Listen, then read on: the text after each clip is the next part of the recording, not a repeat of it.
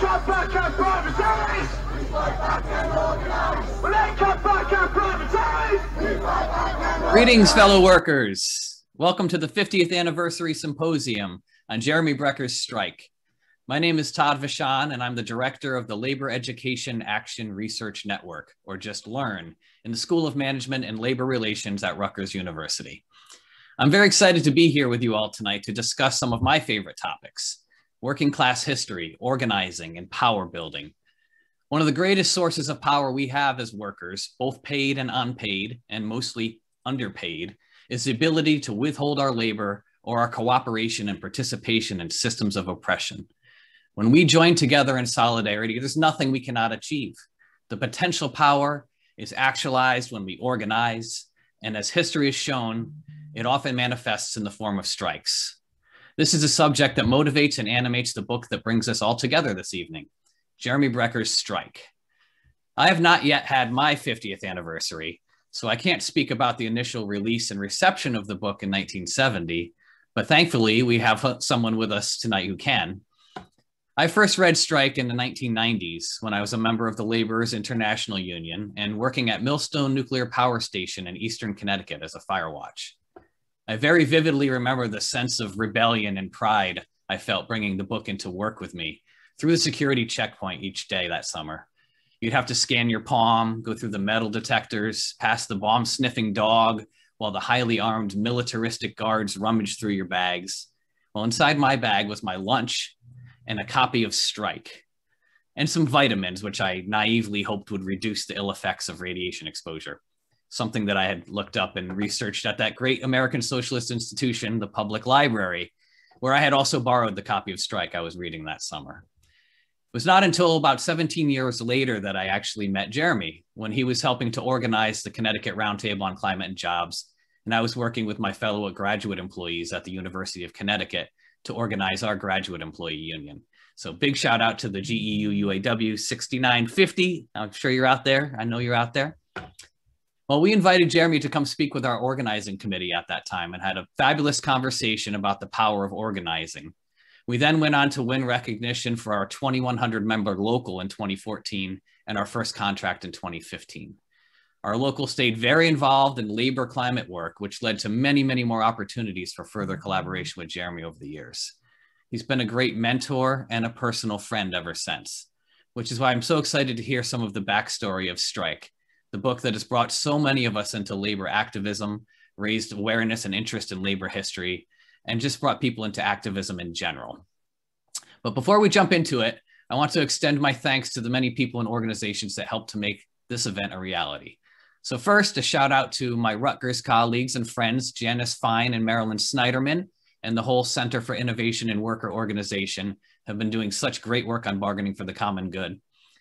Big ups to the entire Labor Network for Sustainability for making tonight possible, especially Judy Assman and Leo Blaine, who are behind the scenes right now, running the boards, live streaming, and live tweeting the event. And a big union power shout out to our friends at Labor Notes, who had intended to mark this anniversary last spring, but their plans, like so many other things, were derailed by COVID. Finally, thank you to all of you for joining, taking an interest in our collective history, and all the organizing that you all do each day to make new history that will hopefully adorn the pages in future chapters of Strike. But enough from me, because you didn't come to hear me. You came to hear the amazing lineup of speakers that we have tonight, starting with Sara Nelson. Are you guys ready to hear from Sara? Let me see what's going on in the chat box. You guys ready to hear from Sara? All right, that's what I'm talking about. So I'm sure everybody here knows who Sara is, but if not, you are in for a real treat. Sara has served as the international president of the Association of Flight Attendants-CWA since 2014.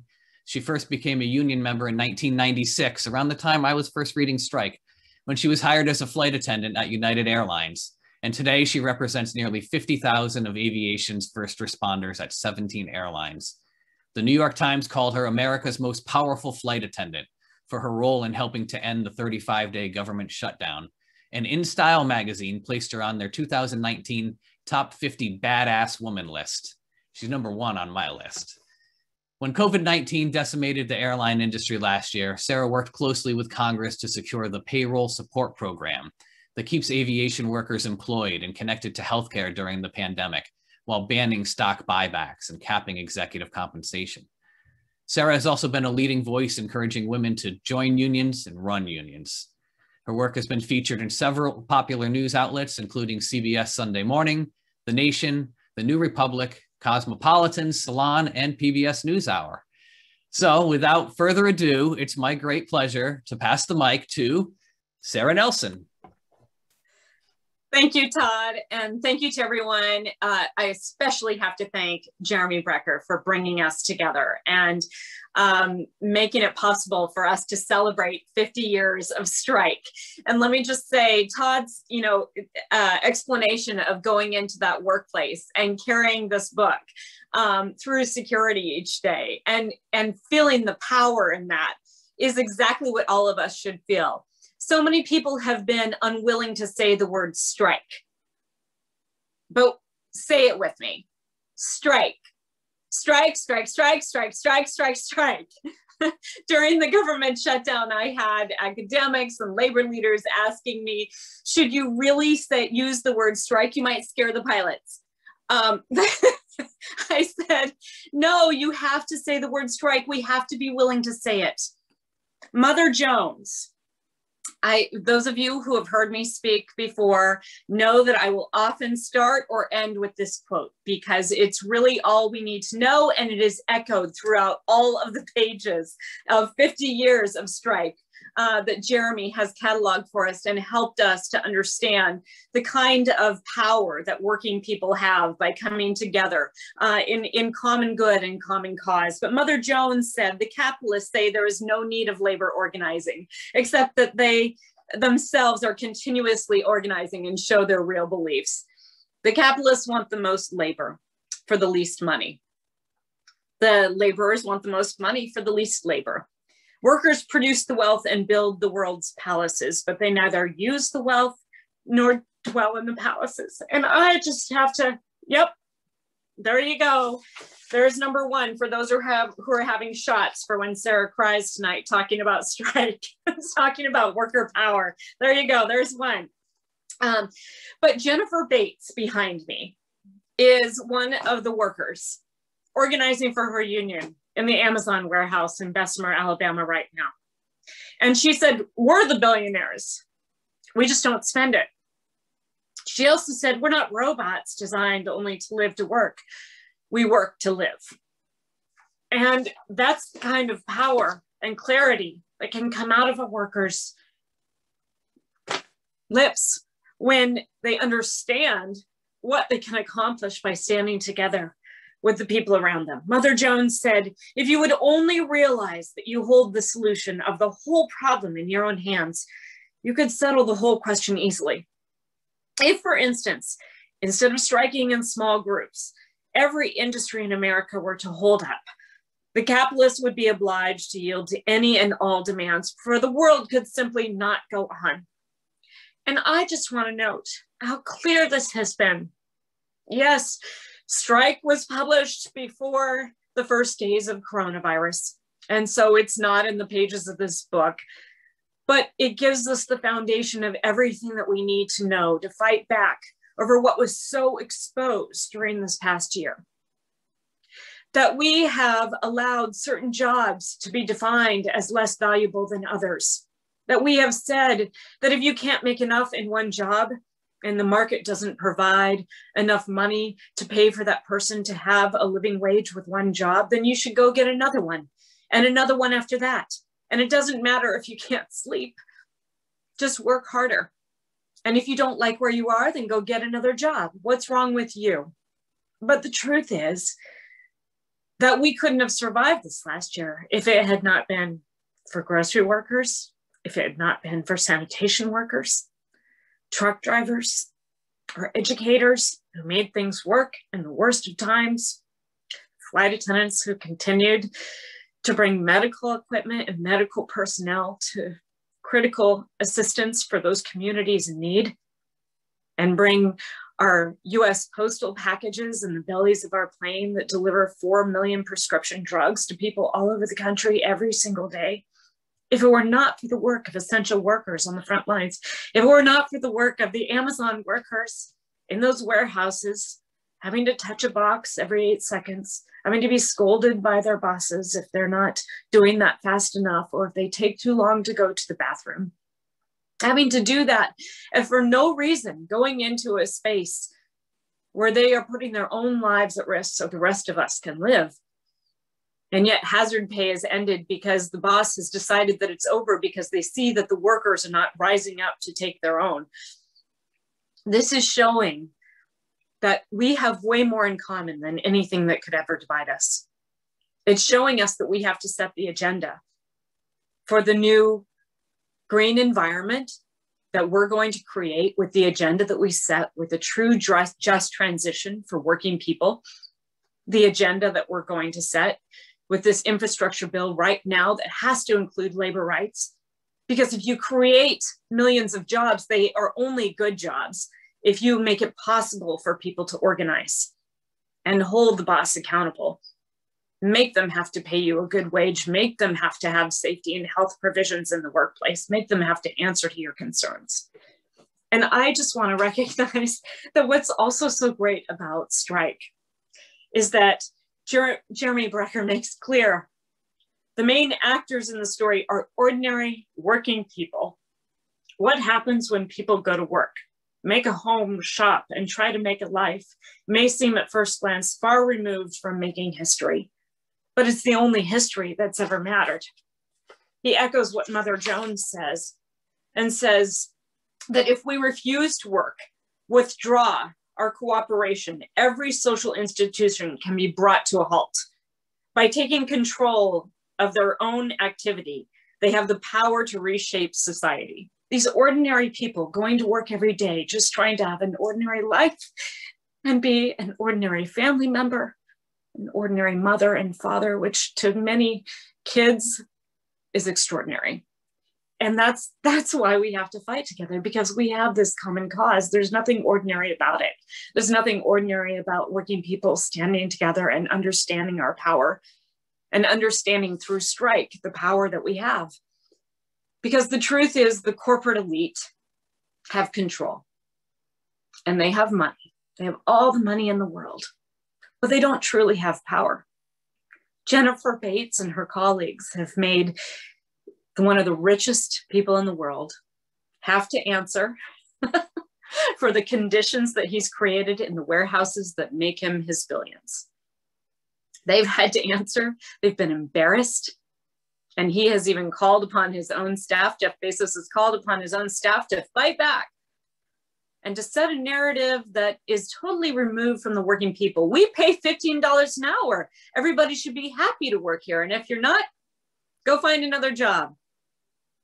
That's the narrative that the boss always sets, but the boss is not connected to the people. And I think about what we learn in the pages of strike and the working people and the immigrants who came together, not even speaking the same languages, but when someone gets hurt on the job, when there's a mine explosion, when people speaking different languages are next to each other in houses, company houses, or tents, and having to tell their children or their father's not coming home. You don't have to speak the same language because you've got the same heart beating. You understand each other. And that's what strike does. It brings us together and helps define the fact that we have way more in common than anything that can divide us. And through our power together, we can change the course of history. Since strike was first published, Ronald Reagan fired the air traffic controllers. PATCO was a powerful union. They had a lot of money, they had a lot of solidarity. They set their demands clearly, but they failed to do what Mother Jones taught us to do.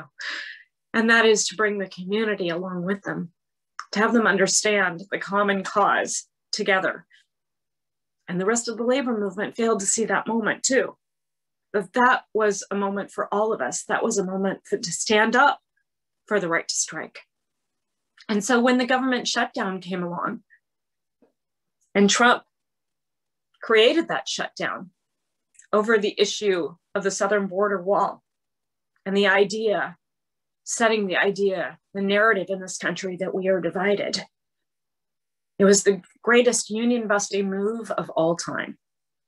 And that shutdown was not going to be solved by some political compromise. There was no compromise, because the desire of the person in the White House was to privatize everything, to dismantle all functions of government. He couldn't wait for the air traffic controllers to walk off the job again. He couldn't wait for the TSA officers to say that they could no longer come to work because they were too tired from sleeping in their cars because they couldn't afford the gas to get back and forth from home. It would have been okay if there were a catastrophic incident, because that would have accrued more power to the executive.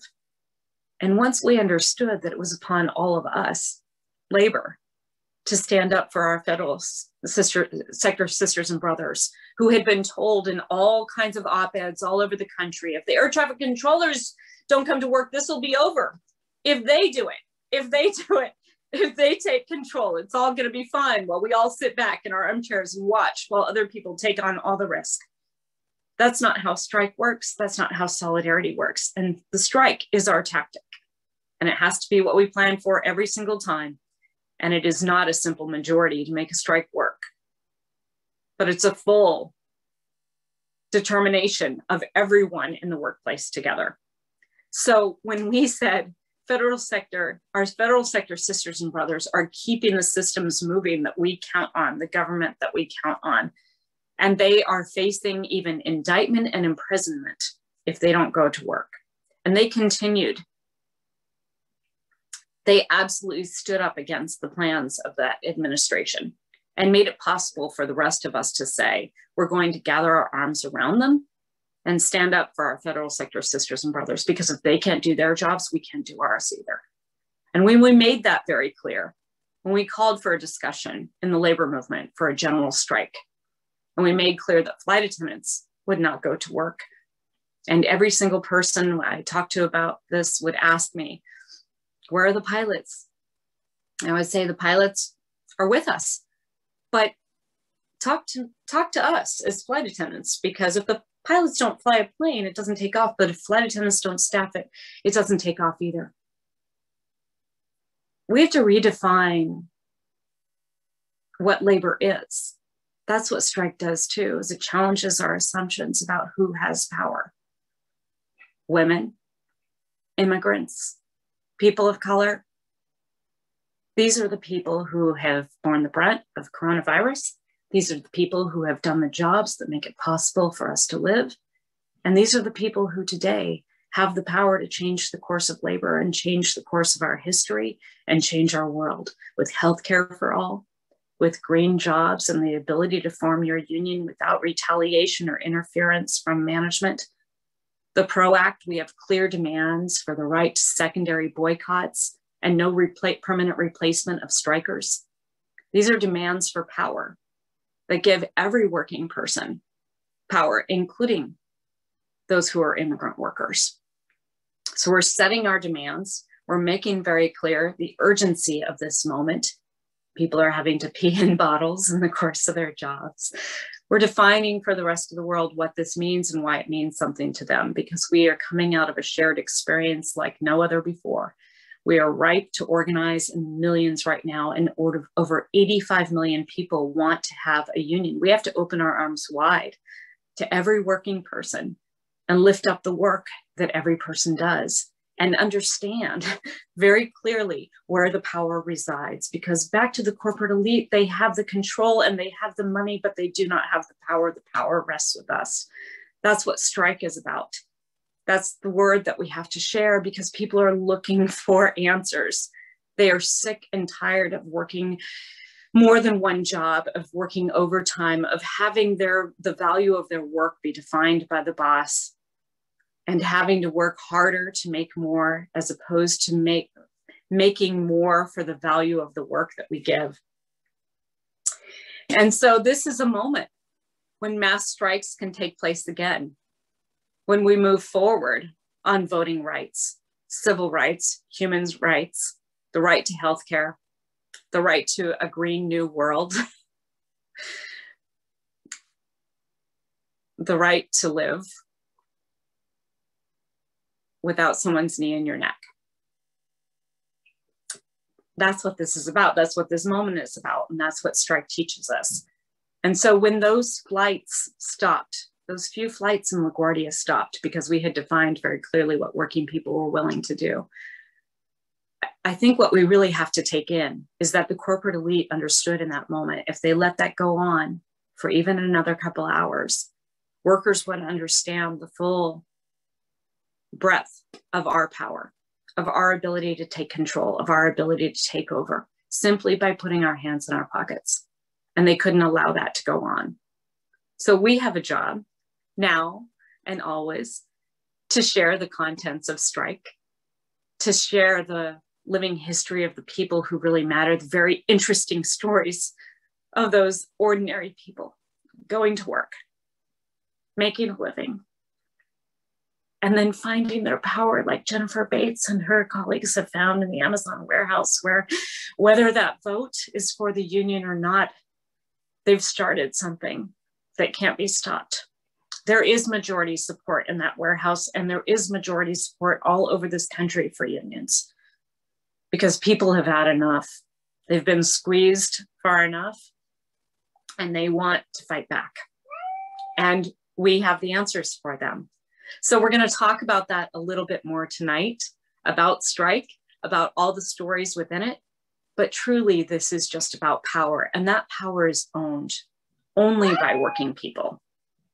And that's why I'm so excited that Jeremy asked me to be a part of this 50th year anniversary, why I'm so excited to say the word strike. Let's say it again. Strike, strike, strike, strike, strike, strike, strike. Do not be afraid to say that word. Own it. Feel the power in that. Because working people have power. If we understand, and if management understands, that sometimes we have to beat it out of them. Sometimes they just have to remember the beating that they're going to take for them to deal fairly with working people. People talk about labor management relations and labor peace. And the one thing that we have to learn from our history in reading about strike is that the struggle is never over. If you are not exercising your muscles every day, you grow weak. If you are not understanding the struggle that it takes to keep working people in power, to help people understand their own power and stand up to the forces that would wish to exploit them and treat them as disposable, then we lose our ability to hold people accountable. When I told management at the beginning of coronavirus that they had to deal with us on our plans or else they were not going to get anything, they believed us because we had shown them before. It is possible to have relationships with the corporate elite, but we have to understand that those relationships are built on the willingness to struggle, are built on the willingness to take up the fight, are built on the willingness to strike when necessary. And they have to understand that we'll do it. So we can never stop preparing for the strike. It is not a last resort. It is our power. It is our place. It is understanding the value of what we give to this economy, to our communities, to our democracy, and to the world. That's what strike is. And that's what we're going to talk about tonight. And that's what we all have to say. Thank you so much to Jeremy Brecher for making it possible for us to have this discussion and know who we are truly as working people standing together. Thanks, everybody. And one last time, we got to always end it with, I've got your back. Thank you, Sara. All right, can we get another round of applause for Sara? I want to see everybody blow up the chat. Yes. Sara Nelson, everybody. Thank you, Sara, so much for the fabulous introductory keynote for tonight's great panel. Like you said, bosses don't make good jobs. We make good jobs. Bosses don't make a livable planet. We make a livable planet. So as we move now to our panel, it's my great pleasure to introduce your moderator for this evening, Mr. Javier Morillo. Javier is a labor leader, advocate, writer, and storyteller. He consults in labor and philanthropy and is a fellow at the Center for Innovation and Worker Organization with me here at Rutgers. He served for 14 years as president of SEIU 26, which unites over 8,000 immigrant workers in Minnesota. As a storyteller, he's been featured on national public radio, and his work on police unions, written in the aftermath of the murder of George Floyd, has been influential nationally, noted in The New Yorker and Planet Money. He's the creator and co-host of a popular podcast that covers state and national politics. And as you'll see this evening, he's also a world-class panel moderator as well. Javier, it's yours. Thanks so much. And wow, what a fantastic speech from Sara. Thank you, Sara. You know, when I first became a labor leader, I would go to rallies, and one of my pet peeves about the labor movement was that I felt that we were very eloquent about all the things that had been done to us, about why we were not powerful, but we were less eloquent about the future, about painting a brighter future, about speaking to our power. And I would listen to speeches and think, like, well, who wants to join that movement? Like, you know, it's depressing as hell. And it was just so wonderful to hear such an uplifting call to arms, really, from Sara Nelson. So thank you. And it's my great honor to moderate this panel. I want to get right into it. I think what I'll do is going to you all have seen bios. I'll give a little abridged version of our panelists' bios so that we can have a conversation about the 50th anniversary edition of Strike. Of course, Jeremy Brecher is with us. He's a historian and author of 10 books on labor and social movements, including Strike, Brass Valley, History from Below, Building Bridges, Global Visions, Global Village or Global Pillage, Globalization from Below, and the just released Common Preservation in a Time of Mutual Destruction. We also have Rebecca Collins-Givan. She's an assistant professor of labor studies and employment relations at the School of Management and Labor Relations at Rutgers, the State University of New Jersey. She's published widely on employment relations in healthcare, comparative welfare states, and labor studies in journals such as Social Forces, ILR Review, and British Journal of Industrial Relations. Next, we have Kim Kelly. She's a freelance writer and organizer born in rural South Jersey and currently based in Philadelphia. She is a labor columnist for Teen Vogue, and I will never stop loving that Teen Vogue has a labor columnist, and a columnist on class and labor at The Baffler. Previously, she was an editor at Noisy, Vice's former music and culture vertical, and a member organizer of the Vice Union. And finally, last but not least, is my former colleague, Valarie Long, at the International Executive Vice President of the Service Employees International Union.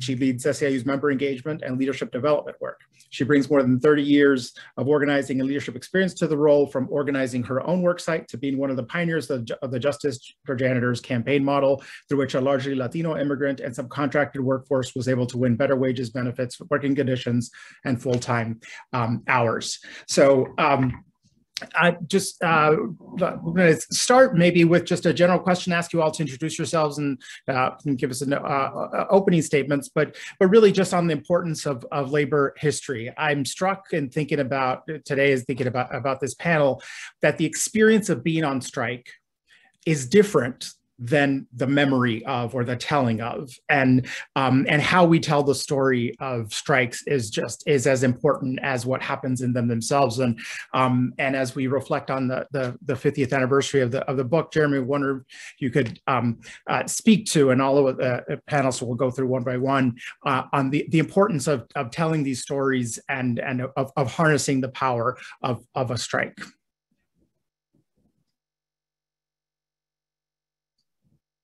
When I mute you, Jeremy. Okay. Okay, we said. Hi, can you hear me? Yep, you're good. You're good. Okay.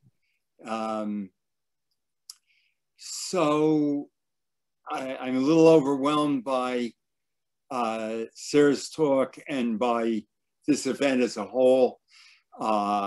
And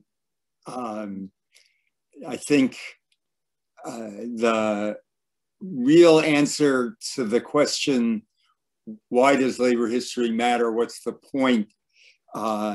Is really been said better by Sara than I can say it. But I think that history and experience of working people is something that has been largely hidden, largely suppressed. When I finished strike, I had never met a labor historian. And I had just found a few books in the college library, a short shelf, and I was astonished at what I discovered. Strike waves of millions of workers, worker shutdowns of whole cities, nationwide general strikes, seizures of vast industrial complexes, and even armed battles with artillery and tanks. And this is things that I never learned in a history class, even having already been a social activist at that point, I didn't learn them in the movement. And so the ability for us to know this history, I think, is important, as Sara says, for our identity as working people, for understanding that, and equally for understanding the kinds of power that workers are capable of acquiring through solidarity and through collective action. So, as I say, I was asked also to talk a little bit about the background of strike and especially its development over the decades.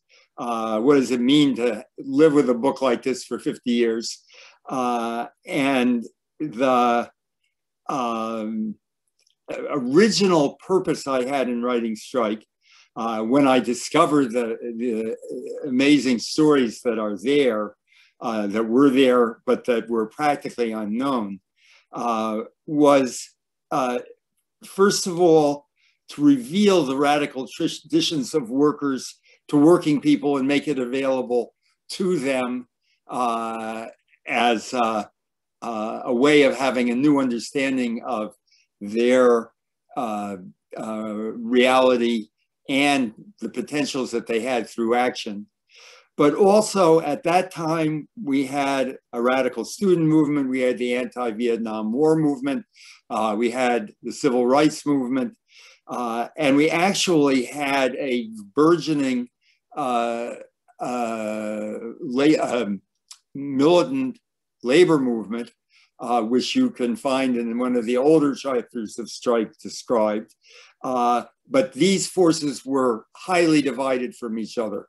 And a central part of the purpose of my writing Strike was to build a bridge between those forces and find a way that they could understand, by understanding the history of working people, understanding also how that fitted in with the opposition to war, how it fitted into the environmental crisis that we were already experiencing at that time, the racial crisis that was front and center then as it is today, and give people a way of understanding, as Sara said, their commonalities over all of those differences.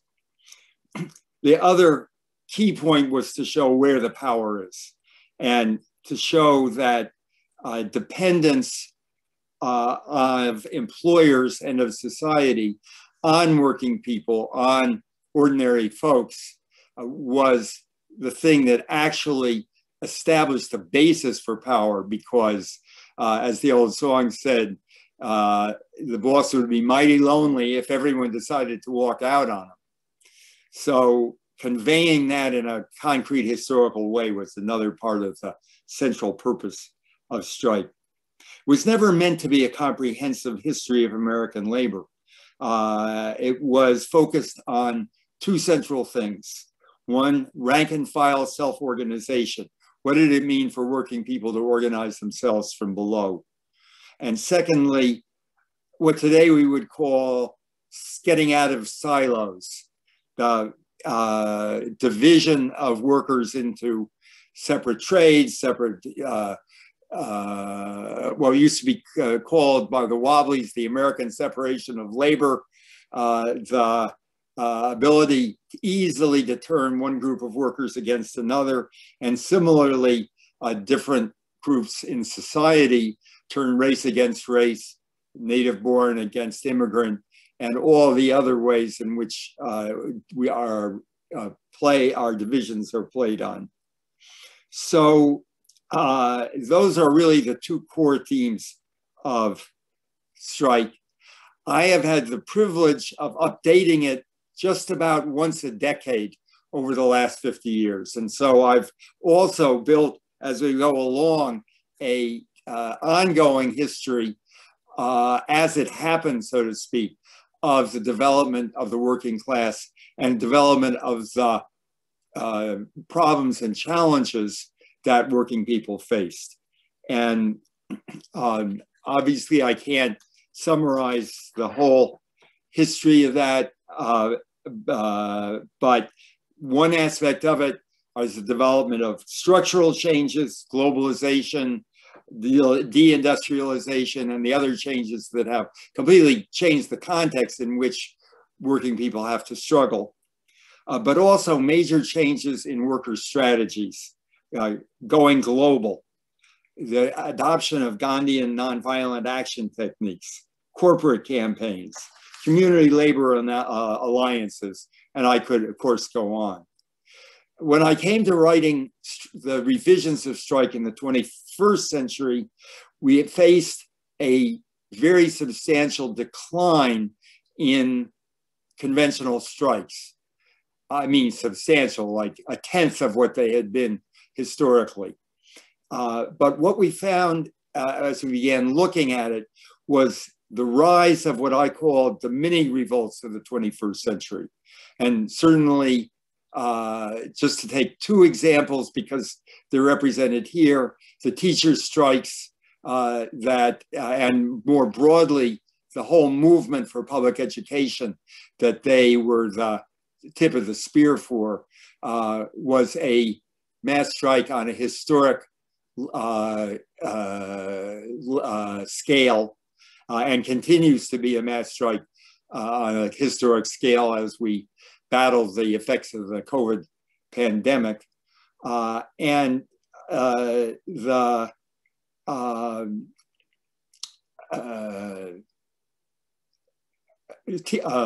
Sorry, can't follow my own notes here. The ending of the government shutdown, which was a colossal and unique exercise of worker power. And there's a dozen or more other examples that I developed in the last 3 chapters of strikes that are directed to this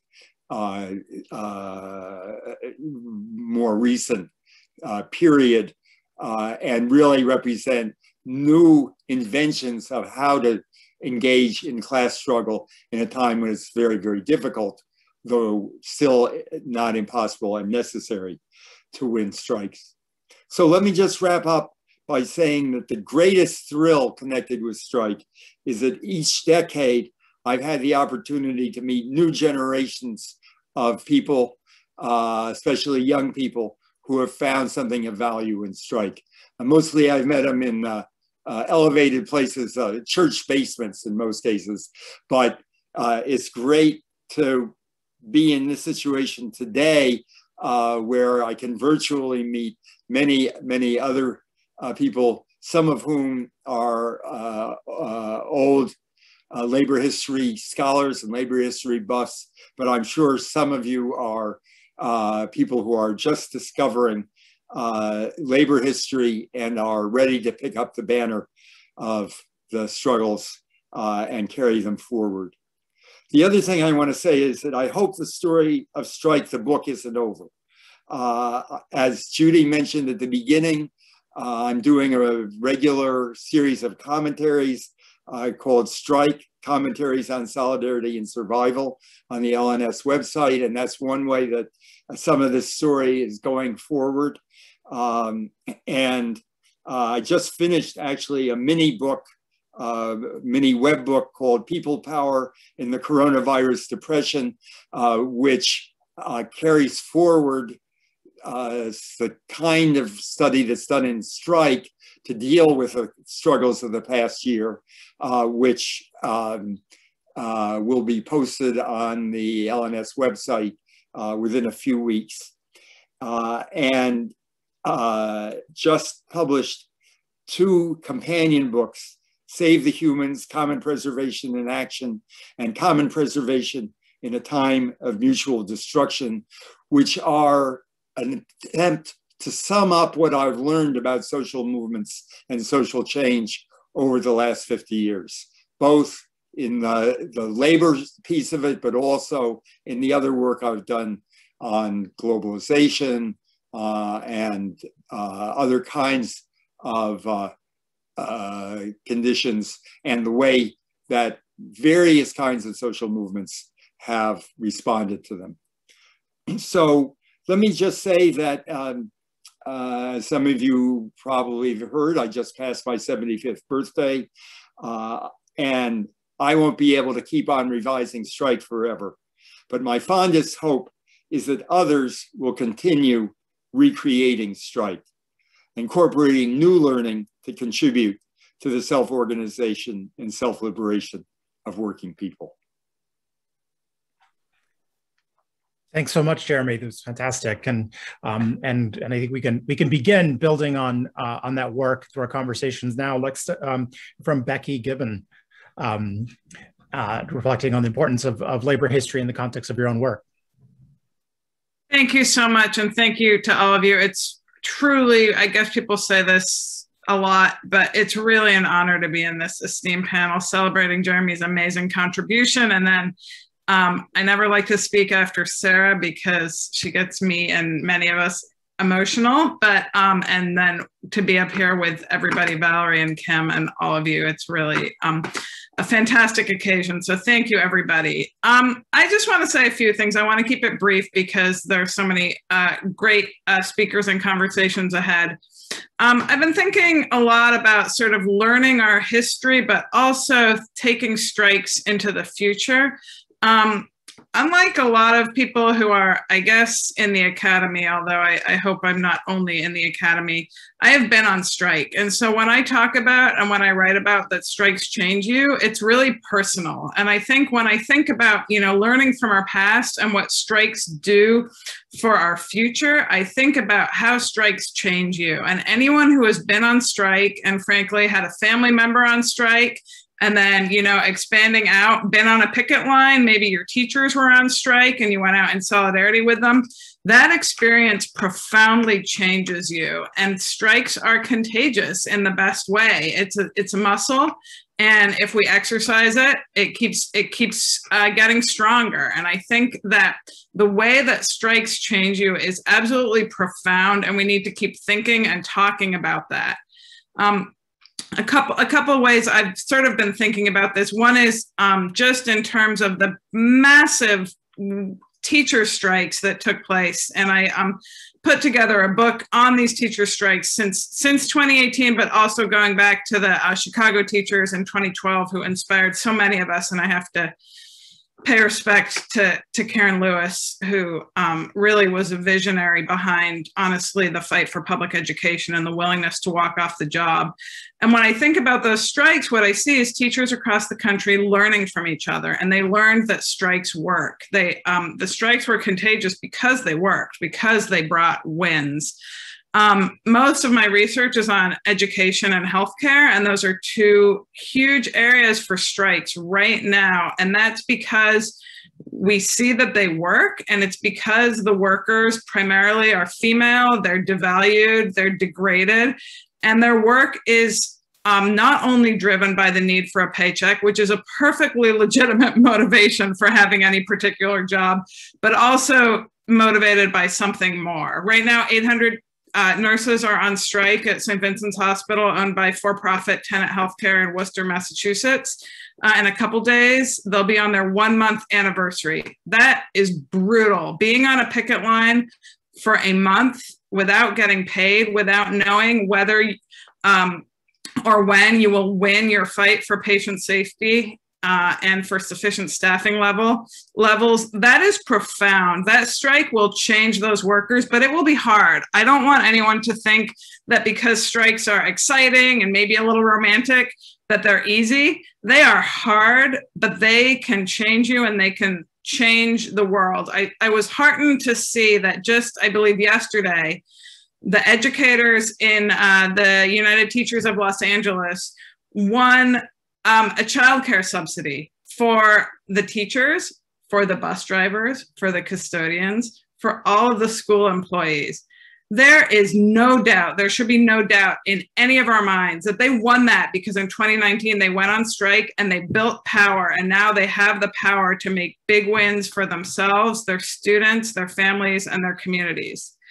The last thing I want to say, in this book that we put together, Strike for the Common Good, we have brilliant voices of teachers, community members, organizers, and Nicole McCormick, who's a brilliant elementary school teacher and organizer in West Virginia, wrote a really amazing chapter, and I'm just going to read 3 sentences. She talks about, the chapter is called Owning My Labor, and it's really about her very, very personal realization and consciousness that what she owns is her labor and that she needs to own that power and can use it. And she says, strikes work. When we forget that withholding our labor is possible or worthwhile, we're leaving an essential tool in our struggle for a better life off of the table. When we withhold our labor, truly recognize that it belongs to us, we don't just get a seat at the table, we own it. So thanks all of you. I'm so happy to be here. I'm excited to hear from Valarie and Kim. Thanks so much, Becky. I think what you said there about how a strike changes you, that's exactly what I was thinking when I said that the experience of being on strike is different than often the stories we tell about them or the histories that we know or don't know about them. And our next speaker, Kim Kelly, can speak to a lot to organizing that is happening today in the tech sector and journalism. So super excited to have Kim Kelly be next. Hi, thank you so much. Gosh, I don't know how I'm gonna follow the likes of everyone on this panel. I'm about to start crying again after Sara's speech. So I won't take up too much time, so I want to hear what everyone else has to say. But hearing Rebecca talk about the difficulty of getting through a strike, it made me think back to when I was growing up, and my dad's a union man.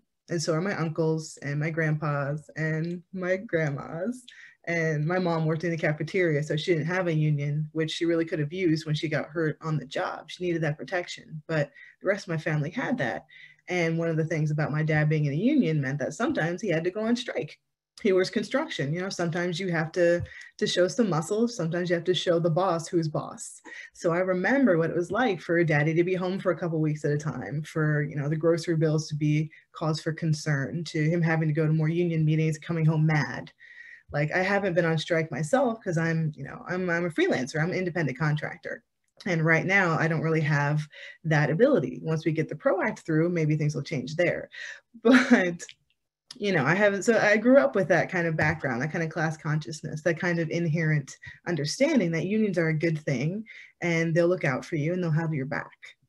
And it wasn't until I got to my former job at Vice where I actually was able to participate in the organizing and founding of a brand new union. And up until that point, I'd been the heavy metal editor. Like, I know that most of y'all know me from my work in the labor and political world, but I've been a heavy metal journalist since I was 15. Like, that was the world I was coming from. That's why I have all these tattoos.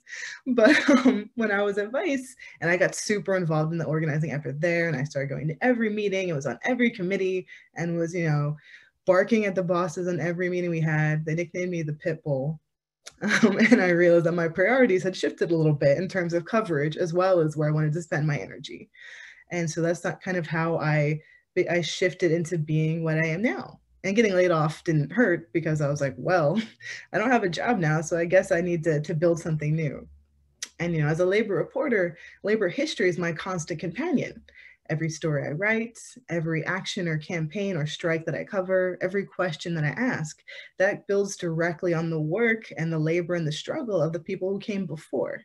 You know, the last time I saw Sara was actually in Bessemer, Alabama, when we went down to visit with the Amazon workers there who were organizing.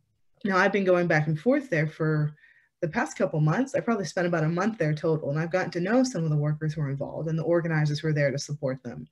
And just being even a tangential little part of that struggle, like, you know, peeping in and seeing what's happening on the inside, it's been so inspiring and so incredible, because not only are these workers, they're going up against a giant. They are pushing back against the richest, one of the most powerful men in the world. They're building directly on the legacy of those who came before, and they know it. Like, they know their labor history. They know that Martin Luther King Jr. was a union man. Like, they reference the sanitation workers in Memphis. Like, they know that they are building, and they're building something for people that come after them too. Like, even if people haven't had time to pick up a book, having those conversations, being part of those struggles, being part of these efforts, like, that's labor education too. You know, growing up, like my bio said, I'm from the middle of nowhere. I'm from, it's not really on many maps. I'm from a nature preserve in the middle of South Jersey. I was in the same school, for, the same little brick building from kindergarten to 8th grade. Our library was like a couple shelves. I didn't know anything about, you know, the Triangle Shirtwaist Factory fire, or the uprising of the 20,000, or the Delano grape strike, or Haymarket, or Blair Mountain. Like, I had no idea about any of those things. I only found it because I sought it out.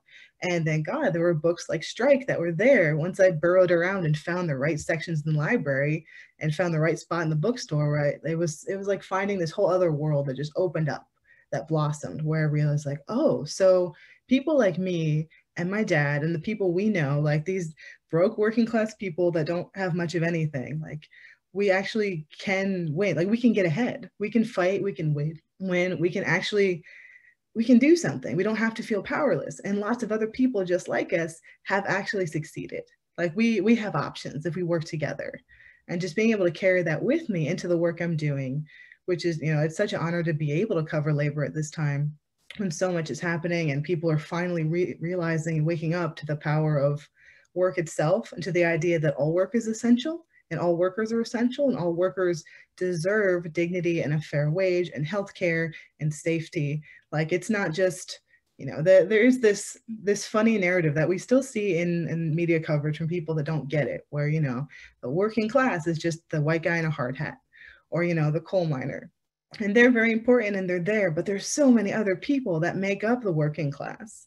And, you know, when we talk about the tech worker movement, like, yes, there are people who are coding and who are making big public sentiments, but there's also like the people that clean the buildings and keep the grass cut. Like, it's a bigger wall-to-wall struggle. And we can't just, you know, pick and choose who counts, because we all count.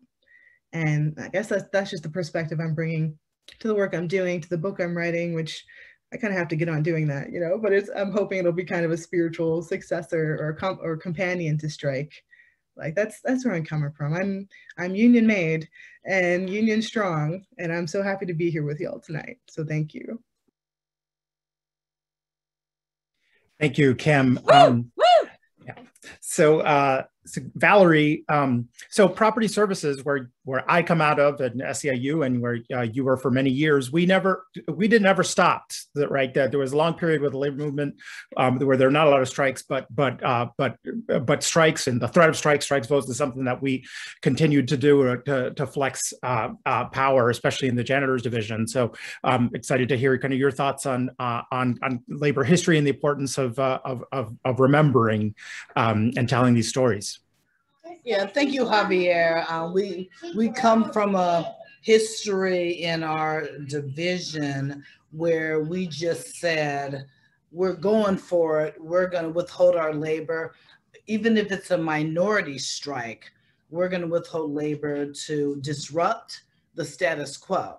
And it was important for us to do that because that's how we challenged power. Jeremy, thank you. I read your book 30 years ago or something in the 80s. An organizer who was a boss of mine said, you have to read Strike.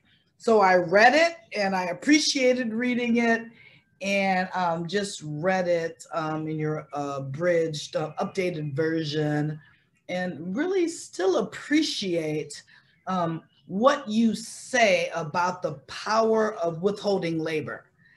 It's important that we understand our power as workers. And I've gone through my life just being inspired by workers withholding labor, and also just understanding that, you know, they're like sick and tired of being sick and tired. They really understood that they have nothing to lose.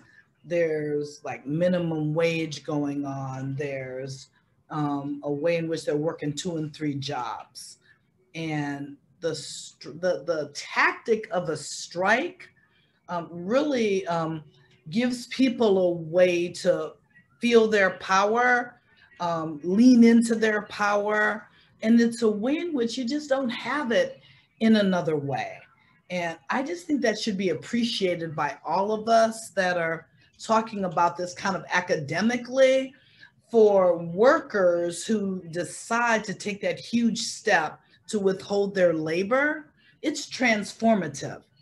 And I am just like wholly in awe of the risk that they're taking, the fact that we back their play as organizations to make sure that they have the support that they need to like deal with their power. And it's important. I would say, and I would submit, that there won't be another way that the tactics and the tricky dick stuff will be as important in striking. I actually think it's transformative in leadership development. It's transformative in people feeling their way to like make a way. It's transformative in making sure that people feel their worth. These things are important. And part of our movement, I would submit, is about workers feeling their strength.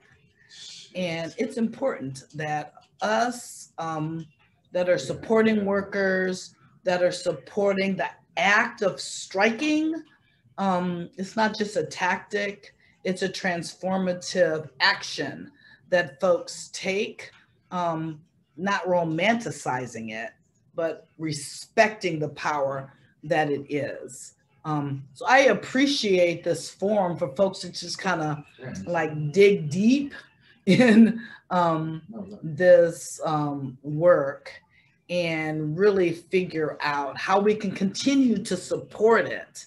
You know, Jeremy, I appreciate that you abridged and updated your book to add Justice for Janitors, what me and Javier come out of, and Fight for 15, like modern day, not quite the same as Matewan or coal miner strikes or steel worker strikes, where my father and grandfather, I grew up in the Midwest in Lorain, Ohio.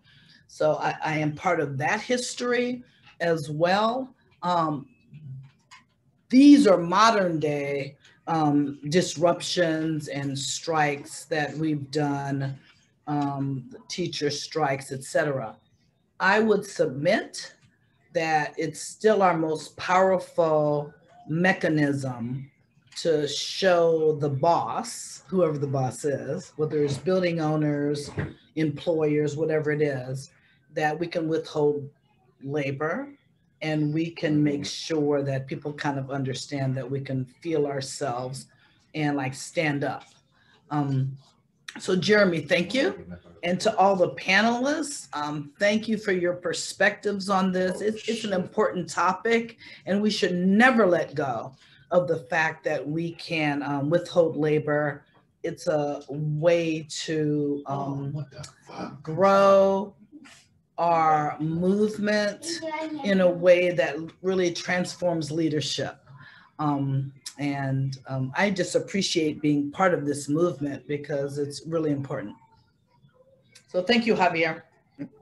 Thank you, Valarie. So I'll start our discussion. So one of the things, that's interesting to me about this moment today, in addition to the Red for Ed strikes that you have work organizations that are not unions that have struck, worker centers and Amazon here in Minnesota, but also that like youth climate strikers, that using the word strike, and how it is striking to me how much the word is used these days, given that in general, right, that many of the young people who are using the word now probably, might not come from families that went on strike, because we went through a long period of the labor movement where that was not where strikes were not we're not the dominant tool being used. And so I'm going to ask you all, and maybe we could start with Jeremy, or put as popcorn it, and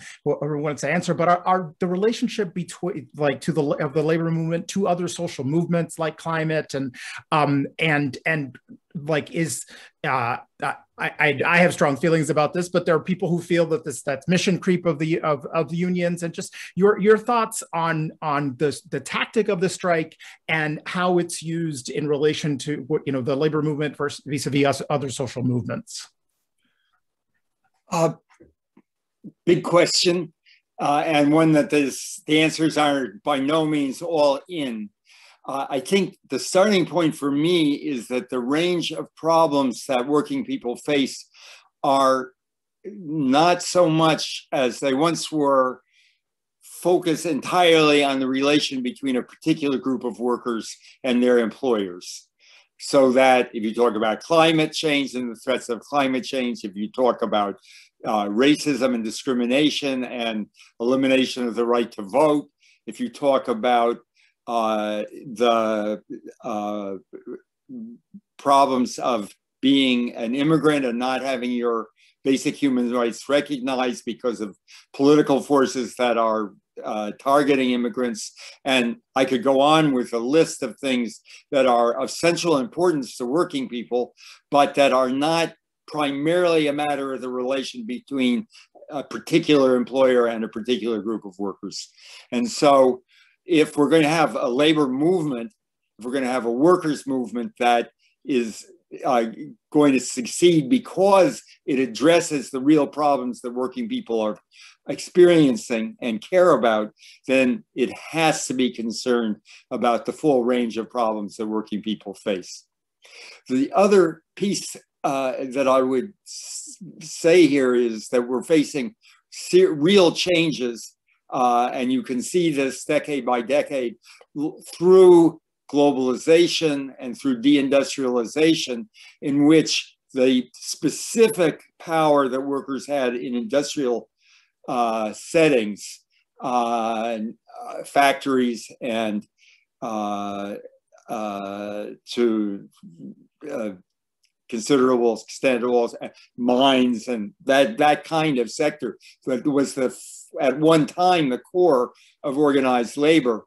The actual bargaining power, the actual number of jobs both decreased enormously, and that traditional power of the strike is was severely undermined, which is the primary reason that strikes became much less common than they had been through most of American history in the last century or so. That does by no means indicates that strikes are obsolete or that they can't be effective, and the teacher strikes would be a great example of that. And we could add many more where successful strikes are being conducted today and will continue to be in the future. But part of the theme of strike is that when working people find they are not able to use the tactics they've used in the past, it doesn't mean that they have to give up. They begin an experimental process of looking for new tactics and new methods. And I think that that's what we're seeing today. And that's what the mini revolts of the 21st century that I wrote about and that Valarie gave some great examples of is central to where we go. So give up the strike as a useless, meaningless, obsolete form of struggle? Absolutely not. Use the most of our creativity that we can, the most of our imagination that we can, the most of our experiment with new techniques or modified techniques that we can. Yes, that's what we need to do. And if people want to associate that with a tradition of strikes and use the term strikes for the all kinds of climate strikes and Fight for 15 strikes and all the other things that we're experimenting with today as a working class and as working people, great. Let's use the term and say, and it's also been used historically to mean this, have this narrower meaning, but we're broadening it to cover a wide range of the things that working people are doing today to try to exercise power to make a decent life for themselves and for each other. It's all about disruption. We got to disrupt the status quo because the status quo is really messing us up. So we just have to disrupt that. And I just want to thank you for that, because really the book Strike talks a lot about strikes and gives the history of a lot of strikes, but it's really the broader focus of disruption and the ability of people to use disruption as a way of moving out of powerlessness and showing the dependence of the powerful on them. That's really the core theme and the core story of strike. So even though in dealing with the 21st century, it deals more with what I call the mini revolts, it's very much part of the same story, because they are ways that people can use disruption as a way of making a better life for themselves and for each other. Look, I think there's a couple things that we have to recognize. One is that unions are not self-selecting organizations. So this is everyone. As we are getting more and more into different ways for the boss to try to divide us, they have traditionally used racism, they have used sexism, they have used all kinds of ways to be scared of people who are not like ourselves in order to try to keep us divided. Now, another way that they are trying to do this is to define everyone by their political identity. And so unions are the only place where this is not a self-selecting organization. In fact, the boss hires everyone who is in the workplace. So this is where we can work through the major issues of today, because we actually are a group of people who do have common cause and now have a reason in the workplace to come together and talk about those issues. So the great existential threats of our time, we get to actually talk about, where it's almost impossible to do that in our neighborhoods, in our churches, in other places where we are, because we're deciding to go where we're safe with people who think like we do. So this is really important. And then on top of that, having mobilized unions that are not just a service model union, but a real mobilized, moving, organizing union, where we're recognizing that we have to have the ability to exercise our right to strike at any given time. Because there will be a moment when the crisis comes. The corporate elite never miss a good crisis. They will try to extract everything they can from that. And frankly, one of the reasons that we're not seeing solutions at the rate that we need them to be to take on the challenge of our earth burning today is because they know that if things become desperate enough, people will accept anything. So if we're not getting together and talking about these issues in our workplace and coming up with solutions together and being ready for that strike moment, because it will come, there will come an urgent moment. And if we are not ready to exercise our power as working people by standing together, because we understand our common cause so well, because we have been organizing all the time and bringing ourselves together and coming out on the picket line for different issues, where you find out that where you make a real bond with other people, like Rebecca was talking about earlier, then you're not ready to take on that crisis. You're not ready to take on that moment of leverage. Imagine if we had been ready. Imagine if grocery workers had been ready to say that they were not going to go to work at the beginning of coronavirus. There would not have been 2 months of $2 of hazard pay. There would be a permanent increase in value for that work, in the amount that people are making every single day and how we think of the grocery worker's job. That's the moment that we missed because we weren't strike ready, because we weren't ready to take on that greatest moment of leverage, and we weren't ready to act together, and we weren't ready to think strategically about the leverage that we had and what we were willing to do to back it up. So this is the one place where we can do this. We have to organize our unions in order to take the greatest advantage of this moment in defining our demands, coming together, exercising our power together, and actually being able to talk about what we have in common, not what divides us. You know, as Sarah's saying, that is a union is one of the few places where we have that common ground. We know that we're all kind of coming from the same place, at least in this particular respect. And I mean, if a union is going to be a tool of working class liberation, it needs to be a tool of working class liberation, of Black liberation, and queer and trans liberation, Indigenous liberation.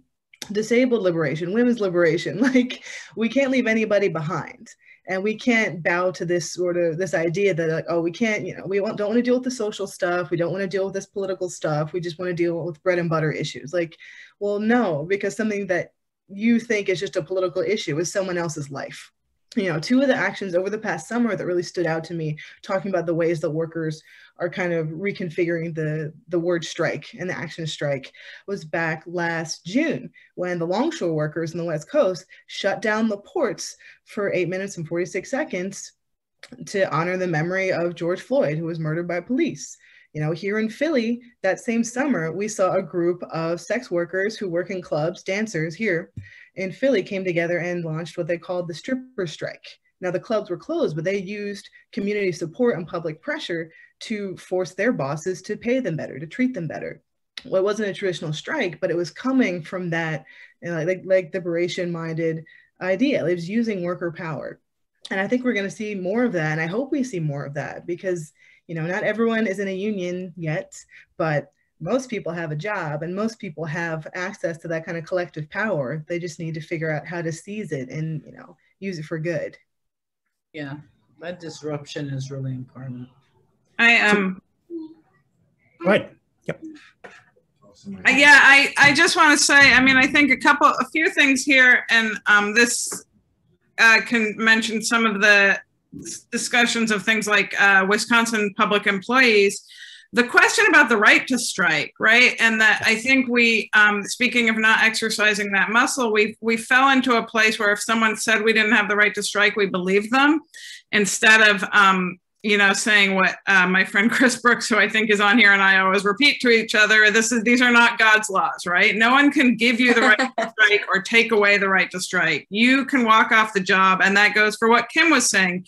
You don't have to have a union to go on strike. It probably helps you build that muscle and exercise it, but everybody has the ability to walk out on strike, everybody who's performing any kind of work, and nobody can take that right from you. Sara has done so much work with federal employees who don't have a right to strike, but guess how we ended the government shutdown, right? So whether you call it a sick out, a walkout, a strike, no one can take that right away from you. Thanks. So that was actually precisely what I was going to go, was ask you about that in the context of Red for Ed, right? That this happened in states where people don't have collective bargaining rights, and I remember Sara, when the shutdown was happening, and I remember reading your tweet, and as someone who grew up in the labor movement, as you just described, Becky, the first thought, you just sort of get these like the vapors of, oh, can she do that? And and I was reminded that, my mentor in the labor movement and in property services at SEIU, Stephen Lerner, likes to say that if it's a powerful tool for empowering workers, it either is or will be made illegal. And so being strike is about transgressing those boundaries. But Becky, could you speak to the power of this happening in states, that very red states, which very different than the Wisconsin situation, I think, in results and maybe the retailing. Yeah, there's a really interesting trajectory if you take a historical view of the history of the National Labor Relations Act. Was partly in place because of the havoc that strikes were wreaking, and they said, let's not have so many strikes. Let's channel all that conflict into a nice bargaining table, and everybody will just, push paper back and forth, and that'll resolve things. And we won't have to worry about strikes disrupting the economy. We won't have to worry about workers literally murdering the boss. We'll just have a better mechanism for resolving conflict. And what we saw is, to some extent, the truth of that, right? It did massively reduce big strikes. And we also saw in Red for Ed that there were way more massive strikes in states where there was no bargaining table, right? So when we looked at particularly West Virginia and then Arizona, which was unbelievable example of workplace to workplace structure tests and organizing to get to the point of a statewide strike. What we see is that when workers don't have a bargaining table, they look at what tactics and tools are available to them, and they can't make a bargaining table quickly, but they can make a strike if they build to it and they organize and they do their structure tests and they escalate and they get to a supermajority. And so we really see how those legal avenues can actually be turned around and flipped to our advantage to build more power, rather than sort of saying, if I don't have a bargaining table, how can I strike? Which, you know, strategically makes no sense and will only keep workers quiet.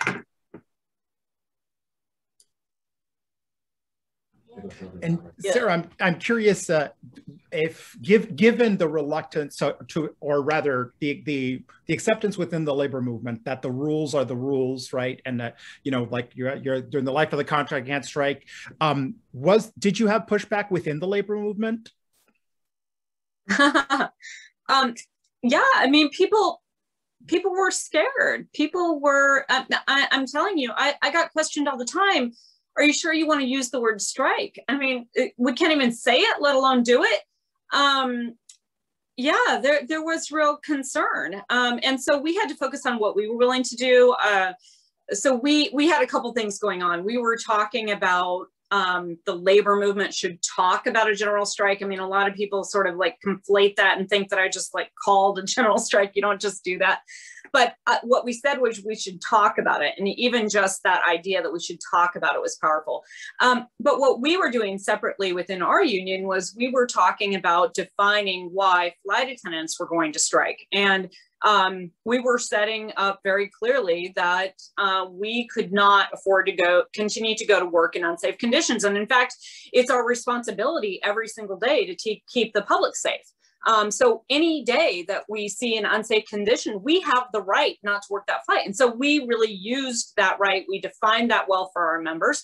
Our members understood very well that it probably wasn't a very good idea for air traffic controllers who have to get things 100% right all the time to avoid any aircraft crash or incident. To be going to work for 35 days without getting a paycheck and be stressed to the hilt about how they're going to just take care of their families. That's probably not a very good idea. So this was something that our members understood very well. And we were very clear about what we were willing to do as a union, even as we called on the rest of the labor movement in solidarity to talk about supporting the federal workers. But yeah, there was absolutely pushback. Now, I think that we have a real advantage in AFA because we have a history. In 1985, we went out in a sympathy strike with the pilots. That was not for our contract, but flight attendants went out on a 17-day strike with the pilots. We won that strike, but it didn't change our contract at all. But it certainly did show management that we were willing to stand up, and that made a difference in our bargaining. Beyond that, Carl Icahn fired all the TWA flight attendant strikers, and after that, we knew we had to have a new and creative way to strike. So we looked at the law and we created a whole new strike tactic called chaos, where we would not announce when or where we were going to strike. And in fact, we brought Alaska Airlines to its knees with only 25 flight attendants ultimately striking, got 60% raises and incredible improvements in that strike. And it's a strike tactic that we have continued to use because we flipped the script on strikes, where the first day you start to report on how long is it going to be before people start to cross the picket line. All of a sudden, nobody knew what the narrative was. And so the reporters had to start reporting on the issues of our strike and why we were in this conflict with management. And so being creative, being nimble, being willing to do that, it didn't take any less solidarity, though. I want to be really clear about this.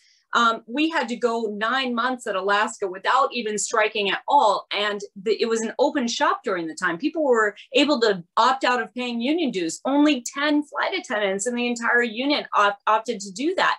And so it was the solidarity and the willingness to back that up and back up what the union was willing to do with all of those workers that gave us the power to get that result, even though ultimately it was only 25 who struck. So yeah, I mean, this is a difficult thing. You have to be constantly talking about it. You have to exercise those muscles. You have to be willing to be creative. You have to be able to be nimble. But what you really have to do is just go back to basics, define the problems, set your demands, add urgency, and say what you're willing to do to back up those demands. And that's it. That's the whole thing. And you have to be doing it all the time so that people understand what that is and how they can make a difference when they stand together. I'll just tell you one other really quick thing. You know, it happens naturally sometimes in the workplace. Management made a big mistake of saying that flight attendants could no longer bring their own containers with their own wine from home to take on their layovers. And that was overturned in 48 hours because there was a massive outcry from everyone. The union didn't even organize that, but it was an uprising in the workplace, and they were so mad at management that the policy changed like that.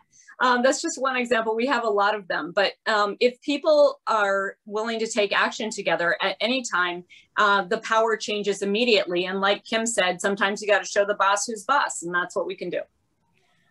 Amen. Yeah, so that's fantastic. And you know, the hearing you talk about the fear that a lot of folks have just reminds me, and one of the things, you know, that the book is rightly praised for is just centering the experience of rank and file members.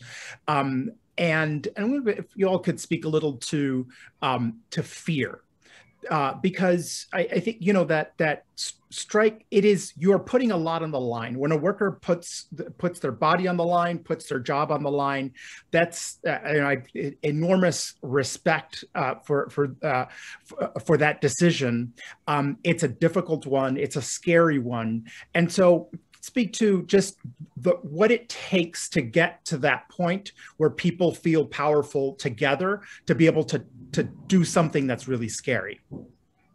Yeah, I have a story that I'll just share because I think that is salient to what you're asking, Javier. Anjali Rodriguez Lambert is a teacher from Northern California. She went to work at McDonald's after being laid off from her teaching position at the start of the pandemic back in March, whenever that was. Within weeks, she and her coworkers organized a 48-day-long strike after management refused to, give PPE and, the rest of it, telling workers instead to wear coffee filters and dog diapers for masks. It's just like totally insane. She was scared. She was fed up as well. She just was like, forget this. I just have to lay down the gauntlet and not deal with this anymore in this way. And people make these choices every day. That's just one example. As you know, Javier, we have all of these stories in our union. And there are all kinds of stories in this movement of people just setting down the gauntlet and saying, I'm done. I'm not going to deal with this anymore. And that is the strength of striking. It's the strength of actions. It's the strength of just saying no. It's I will not take this shit anymore. Excuse my language. So that's just a story I wanted to share because I thought it was salient to your point.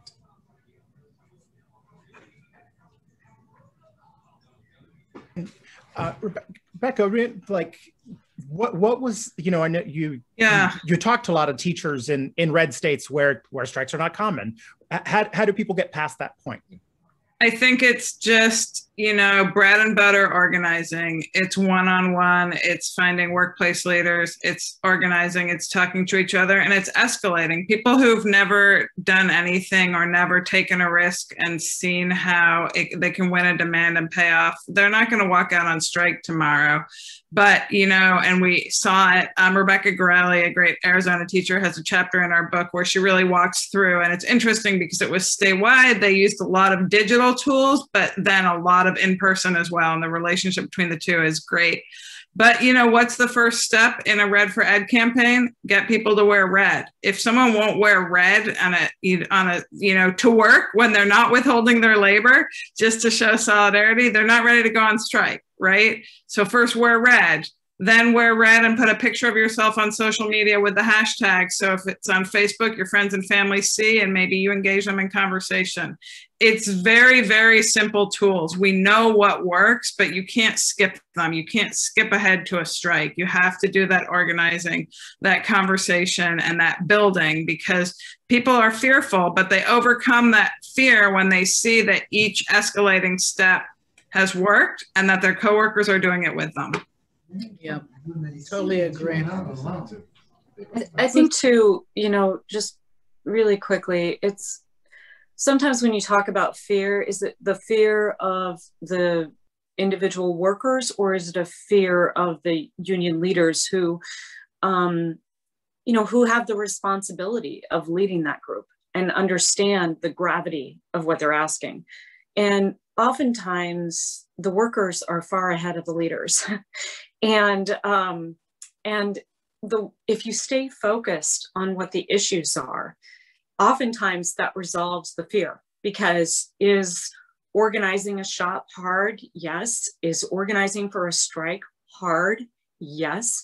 Do you know what's harder? Watching your union get torn apart, watching people lose their jobs and lose their homes, and your communities dry up. All of that is a hell of a lot harder. So if you're feeling stuck as a union leader and thinking about, well, first I have to have a strike fund, and then I've got to tell everybody what this is all about. Guess what? People know what it's about. Get out and talk with them, and you can make an assessment. And as Rebecca was saying, of course, you've got to have these escalating tactics, and you've got to be able to test the commitment of the people. But if you're talking about what the problems are and what the demands are around fixing that, I find every single time that the workers are way ahead of the leaders and ready to act. And we have to be able to recognize that and just show the leadership and bring that organization to what the workers are already feeling. Because if we do not, it's much harder to try to clean up the wreckage that happens if we don't act. Right. I also think that what you find again and again in organizing is what people won't do for themselves, they'll do for a coworker that they care about. So if someone is harassed or denied their proper break time or unfairly disciplined, people will say, that's not fair, I want to do something about it. When it happens to themselves, they say, oh, I should suck it up. This is a workplace. The boss has the power to do this, that, and the other. But when they perceive unfairness against their coworkers, then they're willing to act. And I think that's really, really important to understand when we think about when they might be fearful and how they might overcome that fear. Right. We can't discount the power of solidarity, right? Like that's the $1 million word. And this just takes me back to the GM strike in Langhorne, PA. I went up there in the strike line to talk with people and to support the strikers. And I talked to so many people who are older, who are middle-aged or older folks who've been working in those factories for like 30 years, 40 years. And they're saying, they're battling this two-tiered system where some people's work was valued more than others. And I was talking to these older workers who were like, look, like I'm good. Like I have my pension, I'm about to retire. Like I'm benefiting from this system, but there are other younger people who aren't. And I'm here because of them, because it's not fair, because they're doing the same work, because they're my coworkers. Just that it's harder to gauge, it's more ephemeral, but that spirit of solidarity is how we get anywhere, caring about our fellow workers. It might sound a little kumbaya, but that's how we've gotten here. You don't have to sit around in a circle and talk about your feelings, but you can show up for your fellow workers and be like, yo, this isn't right. We need to do something about this. I have a little more power, so I need to use it. I mean, that's the one-on-one bread and butter organizing that Becky was talking about, like standing up for each other. That's the most powerful thing you can do. Right. Yep. And it's about self-preservation too. It's not just about kumbaya. It's like, if I do this, I'm protecting myself, which I think is important. Yeah. Yeah. We always, at the beginning of contract negotiations, we make two lists, have a list of all the things that we deserve. And And I always find it striking that, you know, we push to people like sometimes to think that, like, don't we deserve vacations? Don't we deserve to be on a beach and when we retire? And then we make a list of what do we have the power to win? And that's what negotiations are about, and that's what a strike is about. It's about increasing your leverage so that the list of all the things that we deserve can be the list of all the things that we win. And I just want to thank the panel and Jeremy for being with us, because, you know, that telling the stories of strikes and telling successful stories of workers winning is the antidote to what I said at the beginning of, you know, this horrible labor tendency to be very eloquent about all the things that have been done to us, but not so eloquent about a bright vision for the future. And you've just done an enormous service to our movement for so many years by telling these stories so that people indeed can dream bigger and build that power to win all the things that we deserve. So thank you all, and I'll pass it off to Todd to wrap us up. Thank you so much, Javier, and thank you to all of our panelists, Sara Nelson, Valarie Long, Kim Kelly, Rebecca Givan, and of course, Jeremy Brecher, for all the many years of updating and keeping strike alive and bringing us all together tonight to have this awesome conversation. And boy, 90 minutes just flies by. I feel like we could just do this all night long. And if we were in the same place, maybe we could just carry it over to the hotel bar. But unfortunately, that's not where we are right now. Maybe next time. Yeah. But again, thank you to everybody who came out tonight. And thank you for all the work that you all do, and so many of you do on the ground each and every day, talking to your coworkers, listening to your coworkers, hearing what their fears and concerns are, and overcoming those obstacles to organizing in the workplace, and then building those escalating campaigns and winning the world that we all desperately need and deserve, right? The world that's going to be livable for our children, that's going to have jobs that pay livable wages, that's going to create a safe space for all people, for all humans to have dignity and respect in their lives. And I thank all of you for all of your work here in this panel and everybody who's joined tonight. And we look forward to seeing you again at future events, and stay healthy, stay safe, and be well. Peace. When the union's inspiration through the workers' blood shall run, there can be no power greater anywhere beneath the sun. Yet what force on earth is weaker than the feeble strength of one? But the union makes us strong. One time, guys. Solidarity forever. Solidarity forever.